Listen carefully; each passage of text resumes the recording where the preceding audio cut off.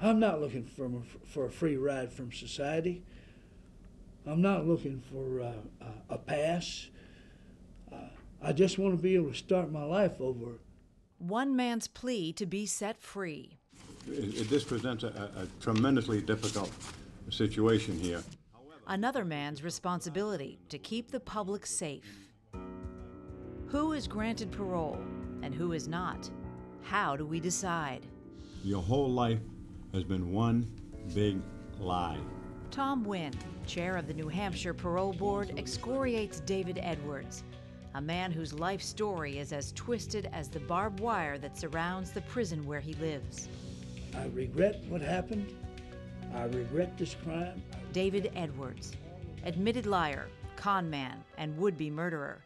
Would-be because his victim, Sherry Savage, was lucky to survive a vicious attack in broad daylight. This is his story of seeking release.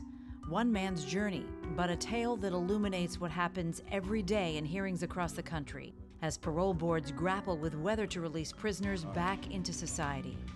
If you think this doesn't concern you, think again. 1 in every 31 adults in this country is in the correctional system, either on parole, probation, or behind bars.